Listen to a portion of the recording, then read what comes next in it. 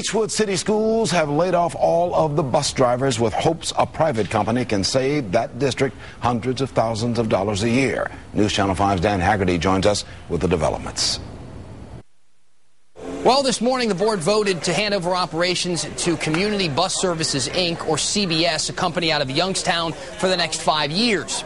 The agreement says all the current bus drivers working in Beachwood now, about 20 or so people, can reapply for their jobs and will keep their jobs if they pass a background check, physical, and drug screening. CBS promised Beachwood some big savings, though, for this deal. They guaranteed a minimum savings of more than $350,000 a year, primarily by reworking routes and impacting overtime. The bus drivers, though, I spoke with, frankly don't trust the agreement, and they worry when the ink is dry, the rules will change.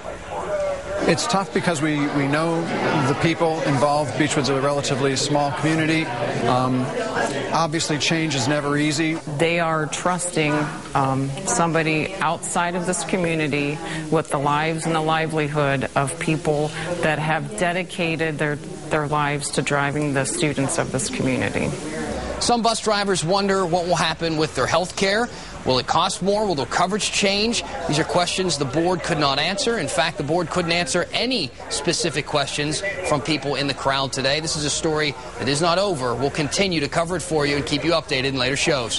For now, reporting in the newsroom, Dan Haggerty, News Channel 5.